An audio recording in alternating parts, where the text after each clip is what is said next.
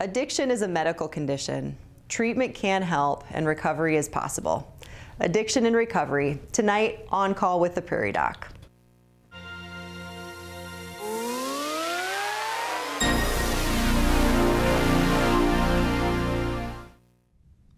Good evening and welcome to the 22nd season of On Call with the Prairie Doc. Medical information based on science, built on trust. I'm Dr. Kelly Evans-Hullinger, your Prairie Doc host.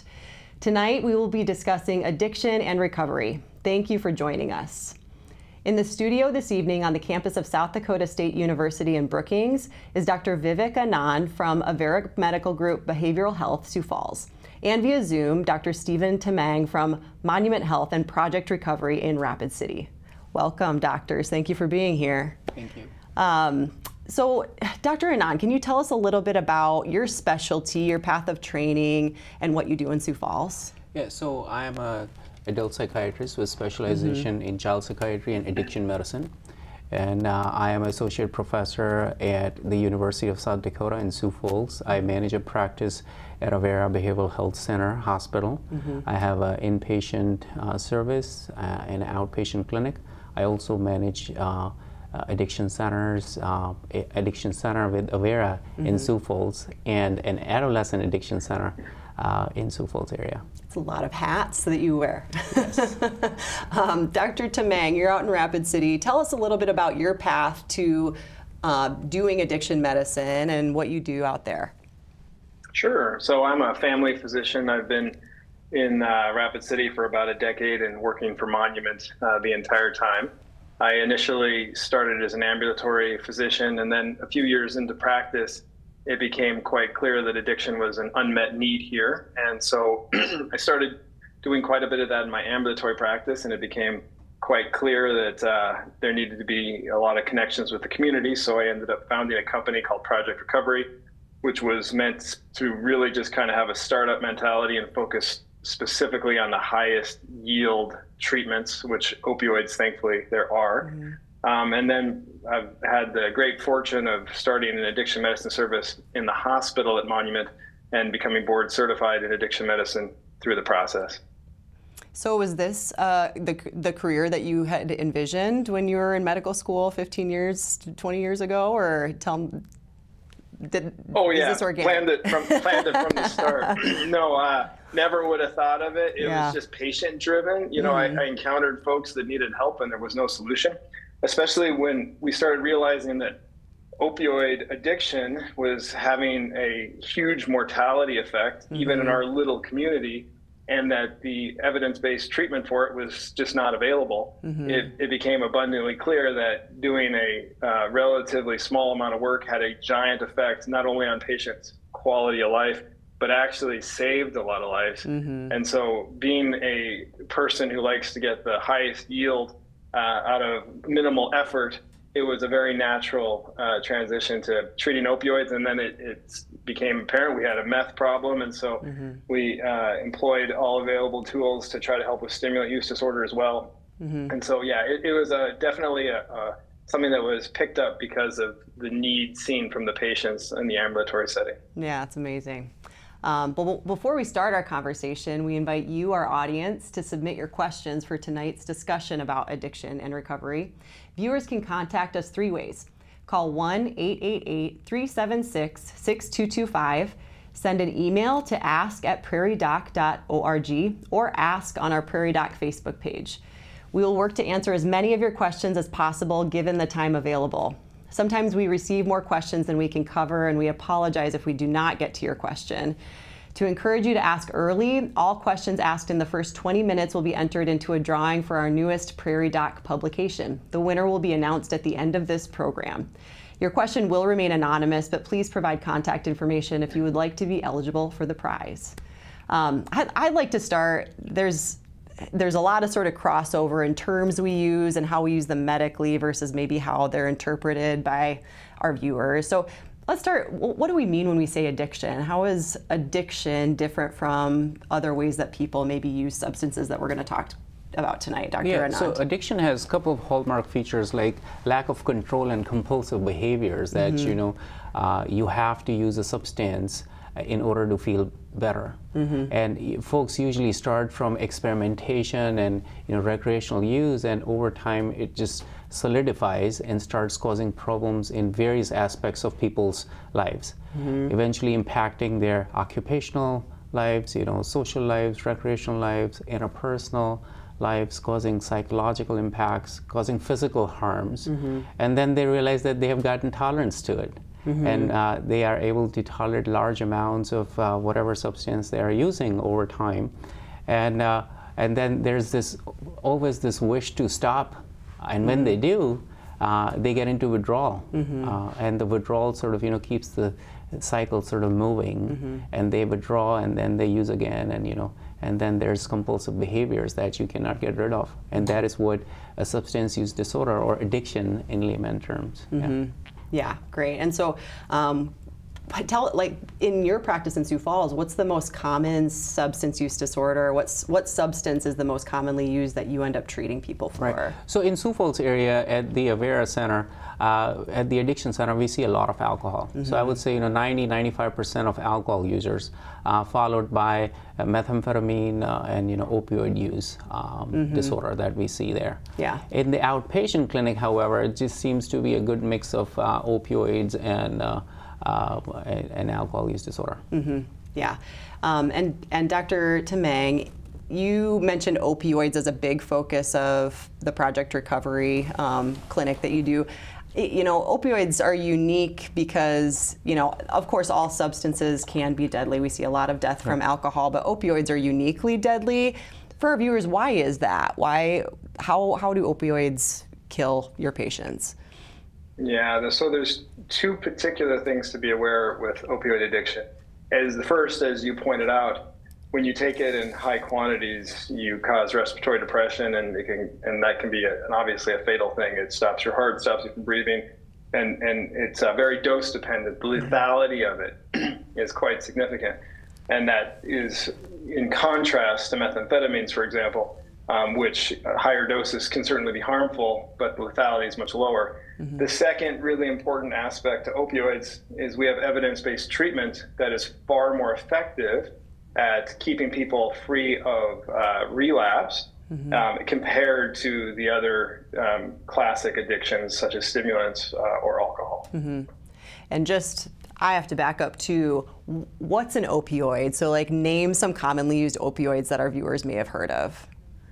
Sure. So I think classically people think of pain pills like morphine, or if you go to the dentist, you get Tylenol with codeine, things of this nature. And then what people might not correlate is there's certainly illicit opioids. People buy illicit fentanyl, for example, or heroin. Those are considered like street drugs or whatnot. And so the prevalence of those is quite significant. And we also have a modality in the street called Narcan. I'm sure you've heard of that as well, where it's like the reversal of this. And so that's another thing to keep in mind when you consider street drugs or heroin. Good. And I bet our viewers see a lot about fentanyl in the media. Some of it's very scary. So what's fentanyl? Why is it problematic, and why do we see so much about it in the media? Yeah. So fentanyl has become like the newest wave of mortality related to opioid use.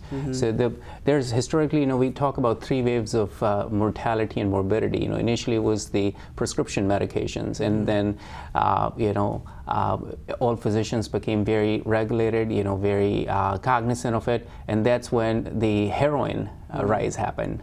And after that, the synthetic fentanyl, and we struggle with that all the time. So fentanyl is an opioid. It's a very potent opioid, and it is being, the kind of fentanyl that's harmful or that's causing all that mortality is the illegally synthesized fentanyl, which is available rampantly across Sioux Falls. And it's interesting, because fentanyl's in the media so much, but fentanyl is also a medically used opioid.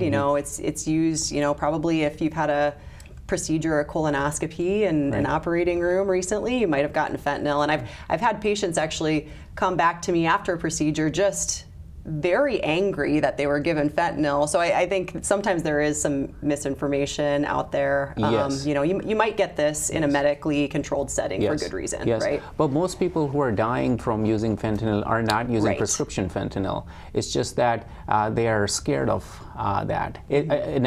Another analogy would be, you know, methamphetamine is a FDA-approved treatment for ADHD, but when methamphetamine became illegal, now it has gotten stigmatized, and Right. any methamphetamine is bad. And same thing with fentanyl. So most folks who are you know, struggling and dying are just, you know, illegally manufactured fentanyl. And these are not patches, these are actually tablets that they are smoking off of aluminum foil, and so they're inhaling, and that's like a fast onset of action, leading to, you know, respiratory depression and bradycardia, and eventually causing death. Yeah, good. And I think in our part of the country, our part of the world, we maybe substance use disorders, and especially opioid use disorders, aren't particularly visible. But Stephen, you talked about the great need for treatment in your part of the state. So this obviously is more common than probably we realize day to day. Can you speak about that a little bit, how common it is? Yeah, you know, it's funny, when I first started practicing, I'd never really heard about heroin or had any significant training in it. But as soon as you step into the space and patients have good outcomes, you get a lot of people seeking care. And especially when you become, you know, an addiction medicine physician, and there just aren't that many of us, you become aware that it's a problem that an awful lot of people have, and it's just not built in society from an infrastructural standpoint to care for it. Plus, of course, it's marred with stigma and shame. And so, as you alluded to earlier, it really is a brain chemistry disease that causes a physiological addiction. And for any other equivalent disease, we would treat it with compassion. We would advertise that we care for it. We would support people through their struggles. But many folks, when it comes to addiction, the stigma of it is so severe that the shame keeps them from coming forward to get help. And so thankfully, in 2024, 2023, we're seeing a shift. There's more acceptance to understand that, hey, this isn't a character deficit. This is a disease that maybe came about from some behavioral methods, or maybe it became about because you were prescribed too many opioids and for a very legitimate reason, or you had a lapse of judgment initially, but you would do anything now to not have an addiction. And so thankfully, we're getting to a point as a society where I think we are starting to treat it more like the disease that it truly is. Right, and that is a great point. Yeah. Because, you know, I mean, all sort of substance use disorders lead to functional and structural changes in the brain. So it's a brain-based disease, and we ought to be treating it like that and not a moral flaw or a character defect. Yeah, it's challenging because it really does affect, you know, a very human part of us, which is different from some other medical disorders. So I think that's a challenging thing, but we've learned a lot over the last 10 or 20 years about that. We're getting some great viewer questions, so I'm going to go to some of those here. We had a caller who asked, can someone be genetically predisposed to addiction? So Vivek, what would you say about that? What do we know about the genetics of these disorders? So certainly there's a genetic transmission aspect from one generation to another, and that is the heritability has pointed with a point estimate of anywhere from 40 to 60%. So if there's a family history of substance use disorders, there is a genetic transmission of that risk. However, being at risk does not mean that you are going to develop the disease. If you partake in prevention programs and, you know, you are cognizant of that, it certainly can be avoided. Yeah, great. Let's see, we had a question about methadone, actually. So what is methadone, Stephen, and what's your opinion on the use of it? And we can talk about, we have probably other treatments, alternatives to methadone, but what is methadone? Yeah, so for people who suffer from opioid use disorder, or that's just addiction to opioids, I would say there's 3 FDA-approved treatments, but I'd say 2 are commonly used. One is methadone, the other is buprenorphine. And methadone is in and of itself an opioid, and it has a few unique characteristics that make it advantageous to treat folks with addiction. The biggest one is it has a very long half-life, and that just means when you take it, you are free from cravings, for quite a while. And when taken on an appropriate schedule and an appropriate dose, the patient is able to go about their life, maintain their obligations, and in many situations, have their disease under control. Methadone is, I would say, historically was the primary treatment. Trends are really shifting more towards buprenorphine now, which is commonly called Suboxone, or some people call it Bupes. And that's just, it's a partial opioid agonist. So it acts a lot like methadone, but it has a much safer profile. It's virtually, realistically, not something you can OD on. And it also has the benefit of reducing cravings that cause people to relapse. Right. I mean, so one of the things about methadone is that it can only be dispersed from a federally certified opioid treatment program center, and which makes it, which is a barrier. So when I trained in Carolina, we used to be at the OTP center, and folks would be in a line at like 4:30 a.m., 5 a.m. And then, they have to be there every day, After that, just wait for a while just to monitor them for any toxicity or side effects, and then they would go. So that was a barrier as far as employment, being there on time. If there's a transportation issue, then there'll be a problem. So there's a lot of regulatory barriers around methadone. Suboxone, like Dr. Tamang said, is lately that's where the trend is shifting, because it's effective, is efficacious, in some cases, is as good as methadone. Now, having said that, methadone does have its place, particularly with IV drug users, and where buprenorphine does not help them out as expected. Yeah. Great. Yeah, I can recall I trained in Denver, Colorado, and at our county hospital, sometimes you might admit a patient for pneumonia, but if they were a methadone clinic patient, you had to jump through a lot of hoops on a Saturday morning to make sure that they got their methadone and did the things they need to do to stay part of that clinic. But great questions. In 2022, over 73,000 people in the United States died from a fentanyl overdose. One foundation born from this tragedy is trying to help this epidemic in South Dakota and surrounding states. Prairie Doc reporter Sam Shower shares the story of Emily's Hope. Emily's Hope is a foundation started by former TV reporter and anchor Angela Kennecke. In 2018, Kennecke lost her daughter Emily to fentanyl poisoning. It's killing a record number of people. It's the #1 leading cause of death for people 18 to 45. And I thought whatever I could do with the platform I had on television, I was going to do. I was going to do whatever I could do to try to save lives. And that's how Emily's Hope was born. Officially starting in 2019, Emily's Hope's mission is to help people get through treatment and help pay whatever bills they can for the patient. So we pay for their deductible. We might pay their rent if they're going to be going into treatment for 30 days, or some outstanding bills. Just anything we can do to take away the barrier that prohibits people from going into treatment in the first place. Kennecke says since that starting mission goal, they've raised over $400,000 and have helped over 200 people get through treatment. To help send the message of Emily's Hope, Kennecke has traveled all over the country to share her daughter's story.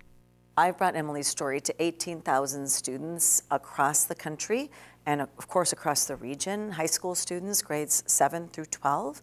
And I think that's also making a big impact, a big difference among students. Kennecke has also started an Emily's Hope curriculum that teaches students about the dangers of drug use and fentanyl.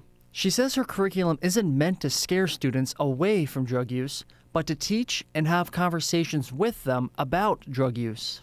Studies show that curriculums that tried to scare children or just use testimonials didn't work. So we're talking to kids in very age-appropriate, relatable ways. We have an animation series, we have children's books, and the lessons build upon them. Emily's Hope's curriculum is offered to all schools who wish to use it. And Kennecke says expansion is on the horizon with new education programs and giving fentanyl testing strips to everyone. We've given those to shelters, to halfway houses, to bars and music festivals. And I'm in the process of ordering Narcan now that it's over the counter. We're getting some funding for that right now. Sharing the tragic loss of her daughter has pushed Kennecke to make sure families never feel the pain she felt. And she couldn't be prouder of what's been done to honor Emily's life. We're going to do whatever we can to raise awareness about fentanyl, about the overdose crisis, and to help people in any way we can.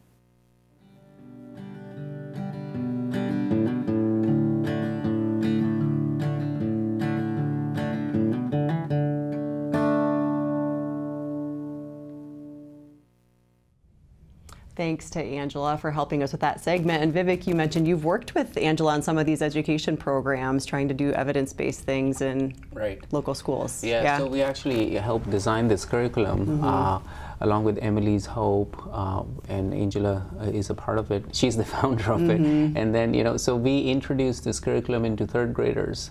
And this is teaching them about their body functions, their emotions, you know, how to cope with things.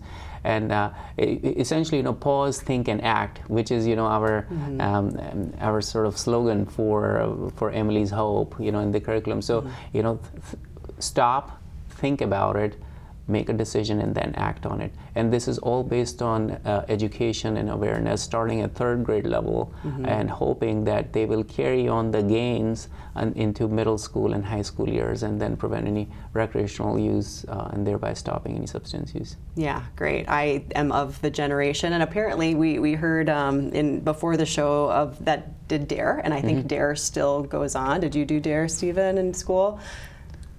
Is that familiar too? Yeah. Yep. So this is different, right? How is it different from what we'd be familiar with? Yeah, so DARE is more like, you know, do not do drugs, say no to drugs, and but this is so different. You know, this is about education, awareness, and at a much younger level in elementary school years. So, you know, kids are able to learn about how their brain functions, how these substances can impact your brain, and how that will cause problems later on in their lives. So this is very much awareness and prevention focused that way.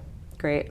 We're getting some more great questions. One thing that I wanted to follow up on was naloxone, which was mentioned here. So naloxone or Narcan, you mentioned it as a opioid sort of antidote, if you will, Stephen. It's available over the counter now, which is relatively new, at least in South Dakota. Who should carry naloxone? How is it used? Like, what are your thoughts on that? It's an absolute life-saving drug, because when a person overdoses on opioids, it's essentially the only tool that will save them from expiring. And so in our community, you know, any treatment center and most hospitals will disperse it. Many of the pharmacies, as you mentioned, have provider agreements where they can dispense it based on their judgment. And of course, EMS workers and many law enforcement people carry it. And what's interesting, and people might not be aware of it, is there's a fairly large number of patients who abuse opioids, and they're aware of the danger, and so they actually carry it to save their friends, and they're aware. It's almost like they have it as a safety net just in case they have a relapse or one of their friends has a relapse. So we encourage anyone that's on a fairly large amount of prescription opioids to carry it, or anyone that has any reasonable risk of relapse or knows someone who has a reasonable risk of relapse. You know, your family should carry it if you have a family member, because it's very easy to administer, and it saves their life. Yeah, absolutely. It's a great lifesaver, you know, and that is proven by a lot of research. It was actually first trialed in San Francisco, and when Narcan was distributed and given out and used, the death rate just fell off, and it has been such a lifesaver. Yeah. Yeah, really not a downside. Yeah. Okay, we'll get to some viewer questions. We had a question, a caller who asked, how do you treat meth addiction or amphetamine addiction? Right. So methamphetamine use disorder. So again, people usually start using meth just to be more active and, you know, be more functional. I have had businessmen and, you know, other people who are very like functional in their lives using methamphetamine, and that's how it starts. You know, farmers, truck drivers, and then over time it causes, you know, structural changes in your brain, and then you are hooked onto it. You withdraw when you stop it. I mean, you know, people get sad. They get, you know, they just want to sleep. They get very tired. But as far as their treatment, the treatment options are very few. So there's one trial that was published looking at a couple of medications, a combination trial of a medication called Wellbutrin and naltrexone injection, and that was found to have some efficacy in the range of 13 to 15%. Which was much significant compared to no treatment at all. So there are treatments that way as far as medications are concerned. But outside of medications, there's a lot of psychotherapeutic options that are available, and that can be 12-step processes, smart recovery, being in therapy, being with an addiction medicine specialist, things like that. Okay.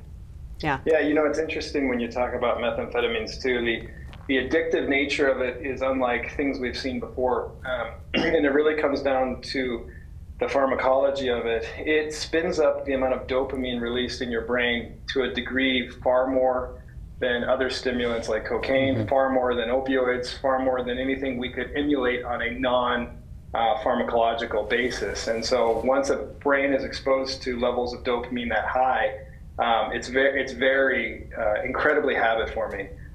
The only other treatment that I would point out, as Dr. Vivek accurately said, there's no FDA-approved treatment.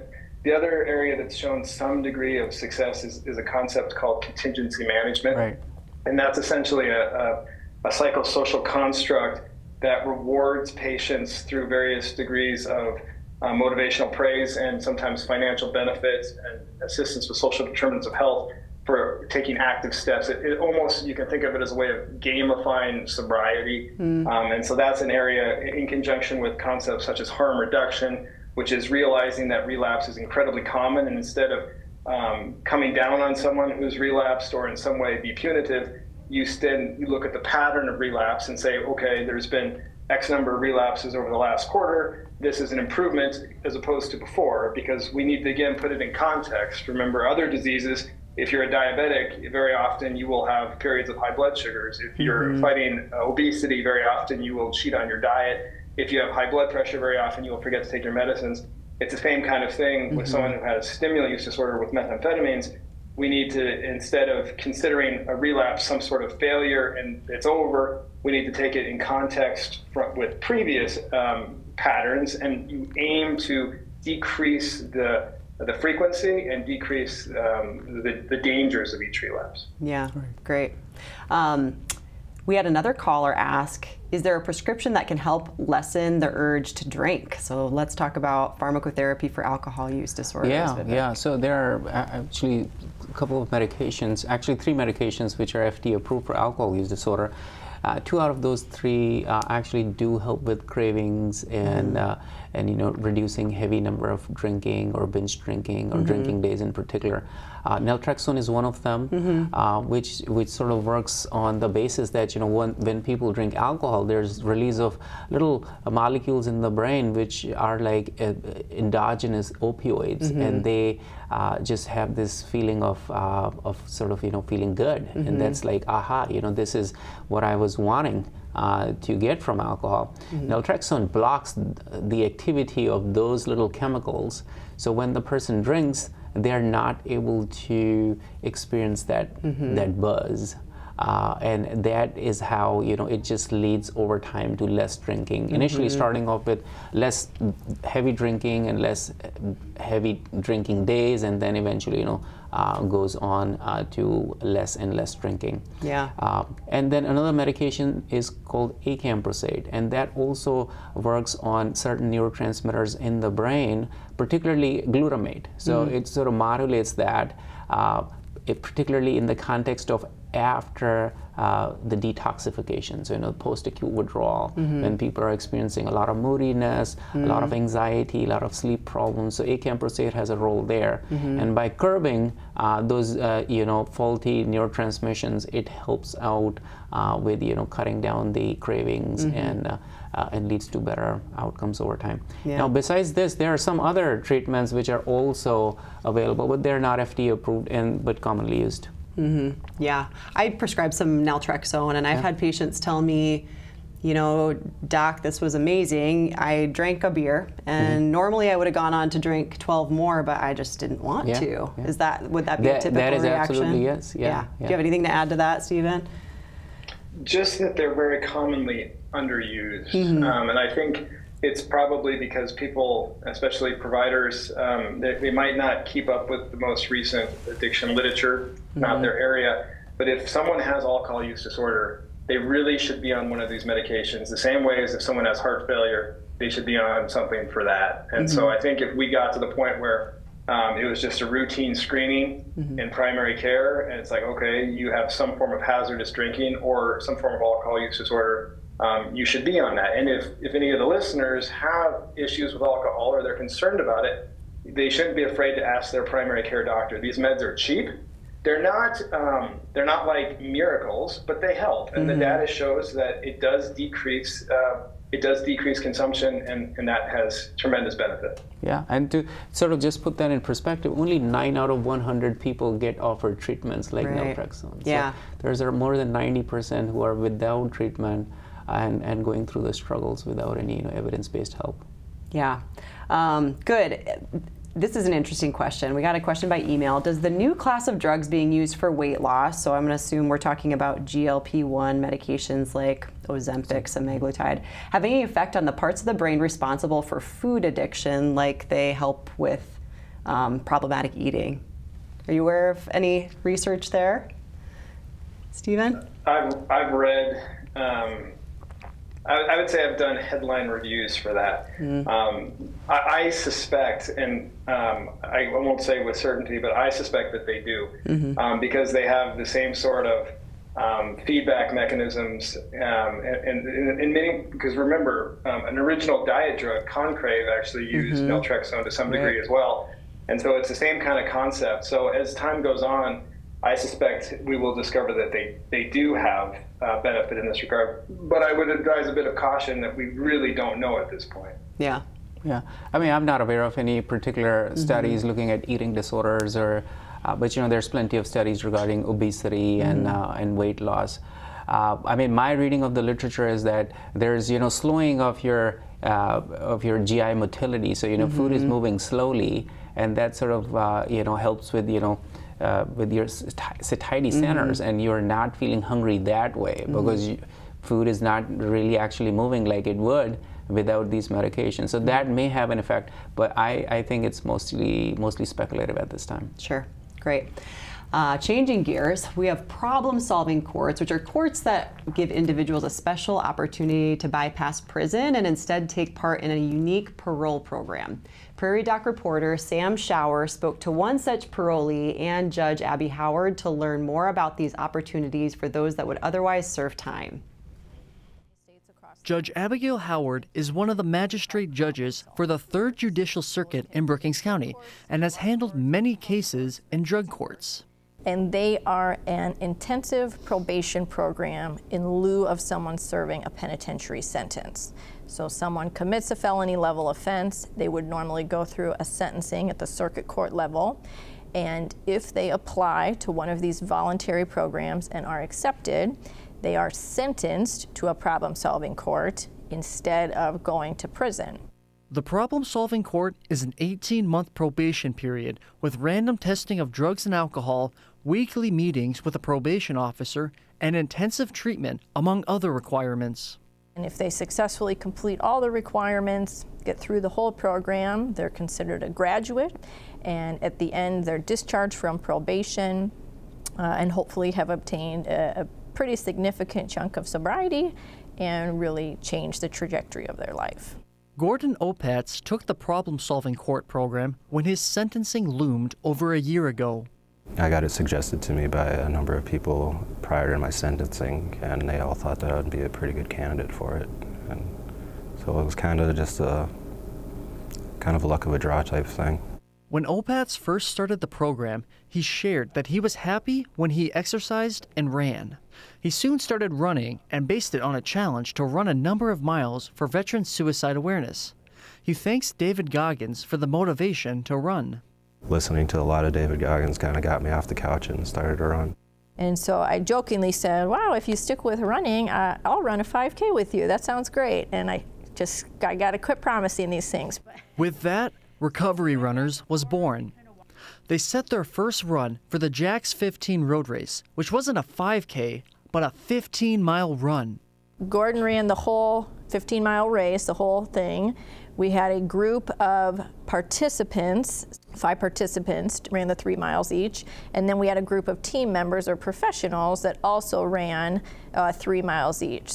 They ran back in September, and Judge Howard hopes that recovery runners will continue in the future to help motivate and show exercise and recovery can go together. So I do think there's a lot of potential for it to continue on, to grow, either with Gordon, with the current team, with future participants. That's our hope, that we keep motivating this concept of how beneficial physical activity and recovery can be.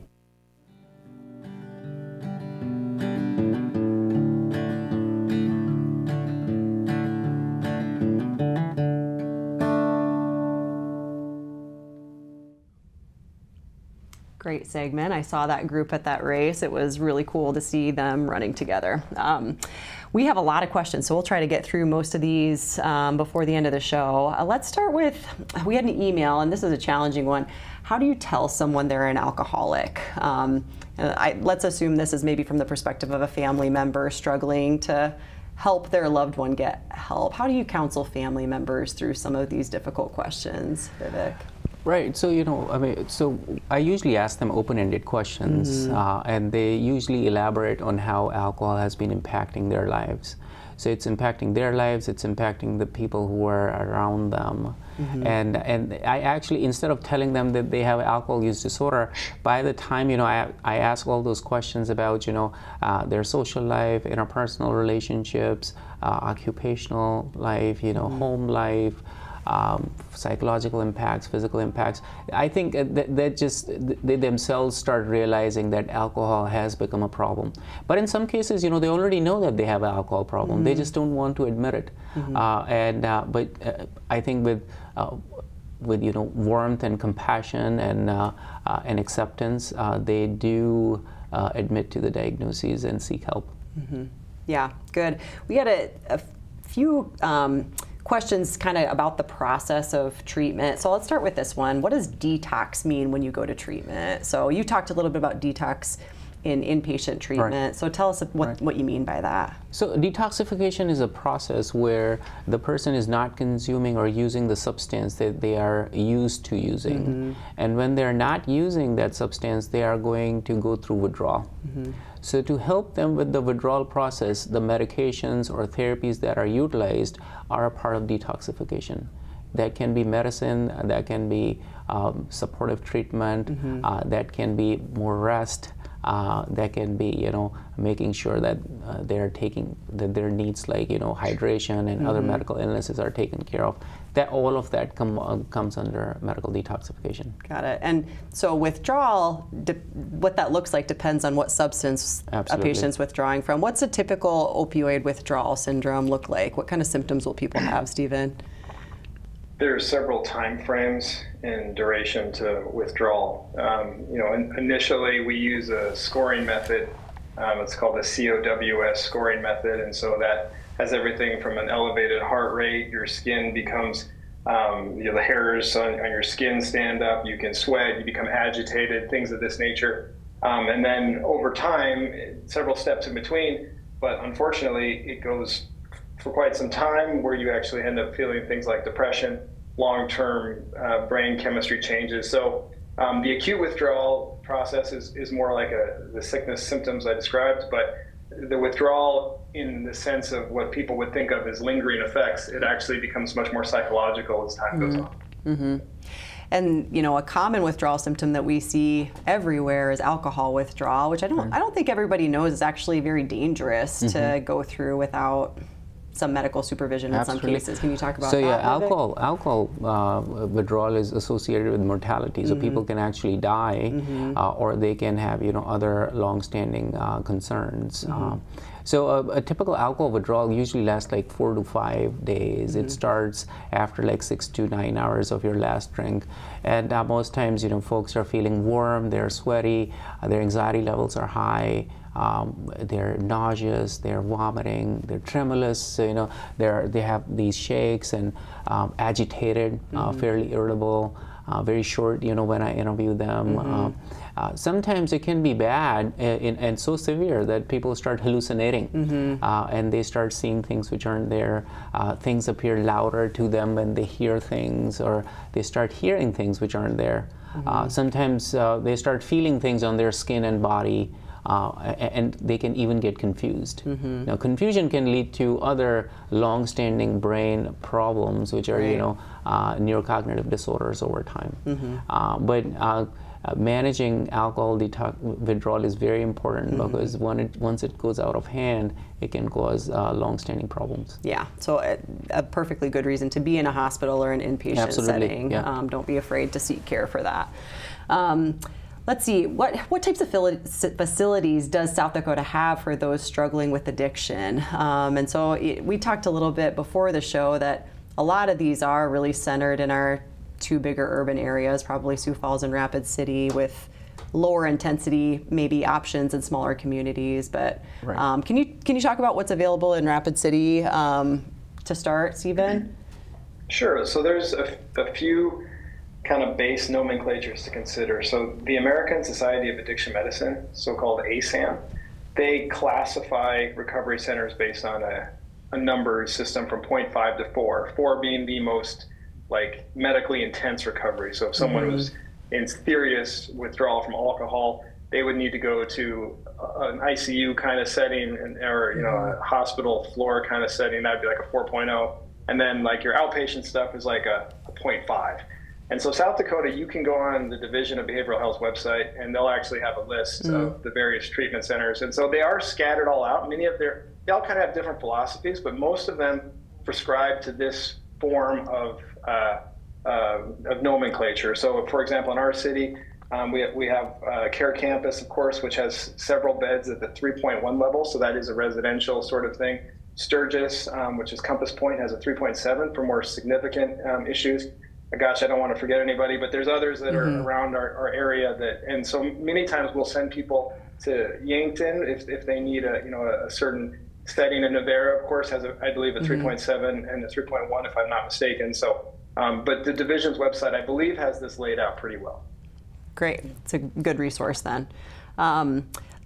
Do you recommend patients try AA or NA? So what are these programs, Alcohol Anonymous and Narcotics Anonymous, and are they for everyone? Should we be sending everyone to those programs? These 12-step facilitation programs, commonly known as Alcoholics Anonymous, Narcotics Anonymous, and there's multiple more, Methamphetamine Anonymous, Cannabis Anonymous, and so they align with spirituality and social networking, coping strategies, and essentially there's 12 steps. So you are submitting to a higher power, so there's a lot of spirituality aspect to it. So it's more suitable for folks who are spiritually inclined, and you can have a sponsor there who can help you guide, advise, and and help out with coping strategies to stay in recovery over time.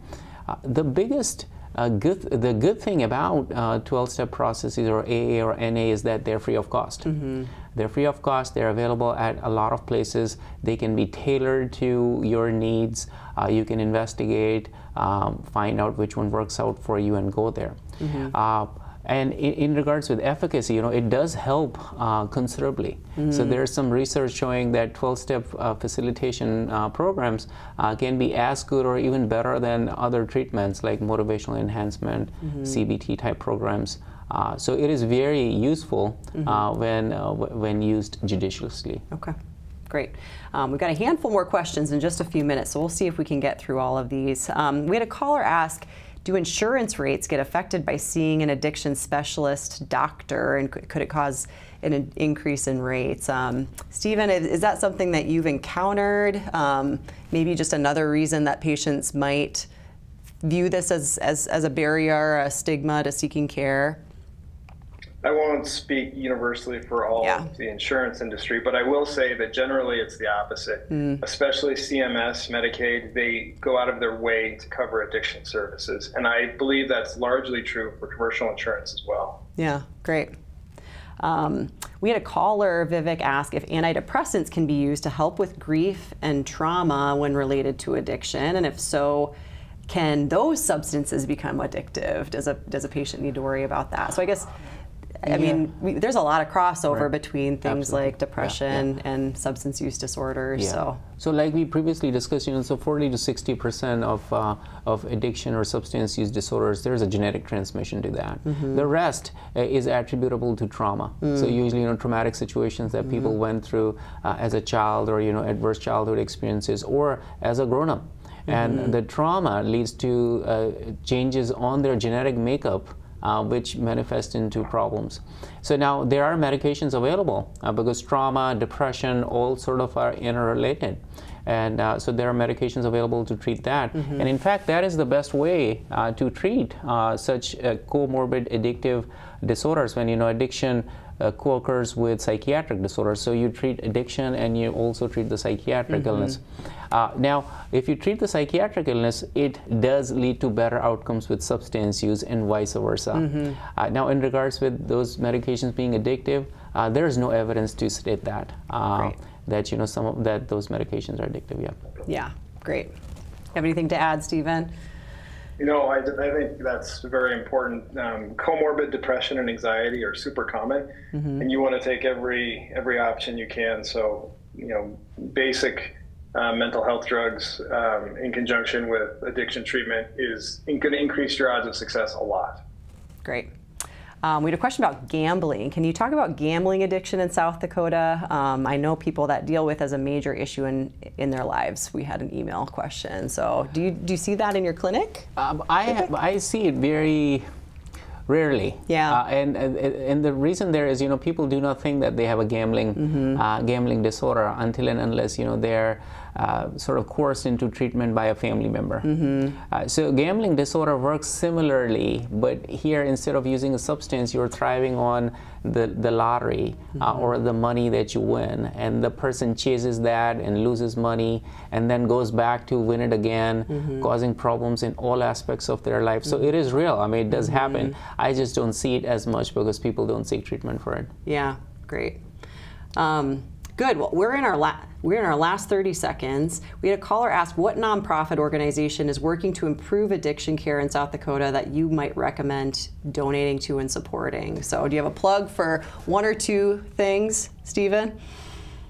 When it comes to addiction treatment, I'll try to be brief here. I honestly feel that the dollars are best spent helping folks have some stability in their lives. So I'm a big fan of Cornerstone Rescue Mission. I think while they don't directly treat addiction, they provide a degree of stability that is needed in order for someone to thrive in addiction treatment, and similar organizations along that vein. Great. Not to be biased, but I would advocate for Emily's Hope and Avera Health because they're doing wonderful work for addiction services. Thank you very much. The winner of our prize tonight is Mary. Thank you, Mary, for asking a question during the first 20 minutes of the show. A gift will be sent to you. We'll be back after this. Searching for trusted medical information or looking for a doctor for your medical needs? Head to the Prairie Doc YouTube channel today to access previous On Call with the Prairie Doc episodes. And make sure to join us most Thursdays on SDPB or streaming on our Prairie Doc Facebook page. I've lost everything, but I just can't stop. Once I take that first drink, that is all I think about. I use to take the pain away. These are just some of the many things you might hear someone who struggles on a daily basis with an addiction say. Addiction is a chronic disease that can physically and mentally change a person from who they once were. When we hear the word addiction, we might automatically go to the person on the street looking to score their next fix. But these are people who struggle every minute of their day to make the unconscious choice to feed this compulsion without thinking of the consequences of what this might do to them or their family. Addiction doesn't pick and choose, have a type, or have a criteria. So anyone from any gender, class, race, etc. can fall victim to this disorder. In my time at various jobs, I have heard addiction described as their own worst enemy, their best and only friend, or the one thing they wish they could take back from their life. Now don't forget that addiction doesn't just stop at substances. You will see a wide range including gambling, shopping, eating, and pornography And this is only just naming a few that can consume a person's every waking thought. As hopeless as addiction might feel, the good news is there is hope and recovery is possible. Now, there might not be a cure for addiction, but with the right tools, you can certainly make positive changes to help maintain prolonged sobriety. Now, I can sit here and say these words quite easily, but the road is far from that. These words are not said to discourage or make you scared, but to give a real perspective that it takes a lot of work, time, dedication, and change, but with that, recovery is possible.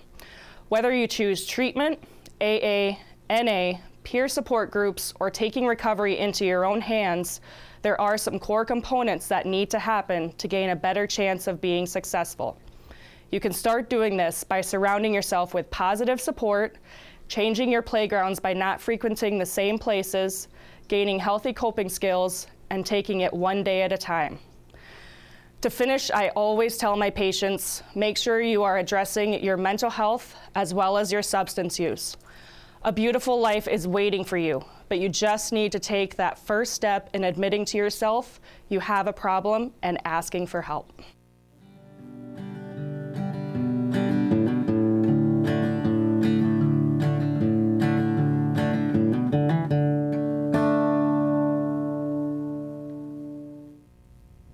Thank you to our guests, Dr. Anand and Dr. Tamang, for volunteering their time to help us learn more about addiction and recovery. If you would like to see and hear more episodes of this program, please like and follow us on Facebook, Instagram, and YouTube, or visit us at prairiedoc.org. Look for Prairie Doc Perspectives in your local newspaper and online. Listen to us live every Wednesday morning at 9:30 on KBRK Brookings. And be sure to look for the podcast of this program, Prairie Doc On Call, wherever podcasts can be found. From all of us here at On Call with the Prairie Doc, thanks for joining us for another episode of health information based on science, built on trust.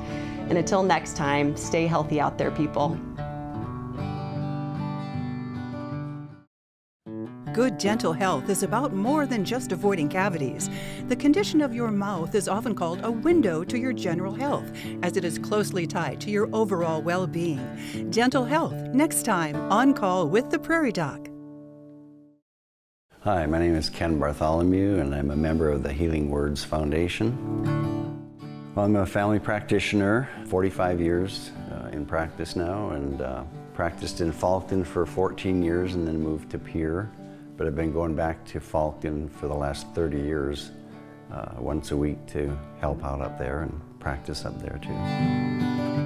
Where else can you get free, non-biased medical education? And I stress that because it's non-biased. We don't take advertising. There's no drug company interference or pressure there.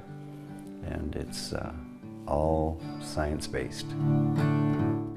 It gives people information on anywhere from neurology to urology, GI, cardiology. They can get all kinds of information without having to travel, and it's free. Well, they're going to get a wealth of information on just about every topic throughout the year. We cover a little of everything throughout the year. A lot of people have benefited directly. They've told me personally they've directly benefited by the information they got on the program. For more information or to donate, head to www.prairiedoc.org, or you can send your donations to P.O. Box 752, Brookings, South Dakota 57006. And thank you for your support.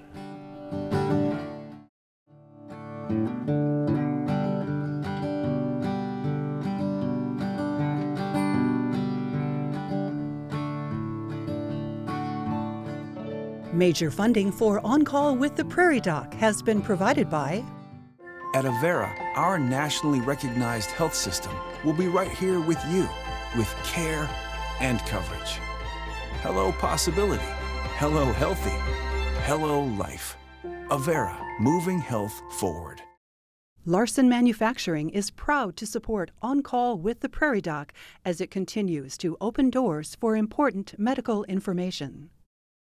And with the ongoing support of these individuals and institutions, Brookings Health System, South Dakota Academy of Family Physicians, Ophthalmology Limited, Avera Medical Group Brookings, Avera Heart Hospital, First Bank and Trust, Dakota Allergy and Asthma, Monument Health, Dakota Dermatology, Vance Thompson Vision, Black Hills Medical Society, Brookings, Madison, Flandreau District Medical Society, Pierre District Medical Society, Sioux Falls District Medical Society, Yankton District Medical Society, Orthopedic Institute, Aberdeen Asthma and Allergy, South Dakota American College of Physicians, Cool Beans Coffee, Lake Poncet Sailing Academy, and Swiftel Communications.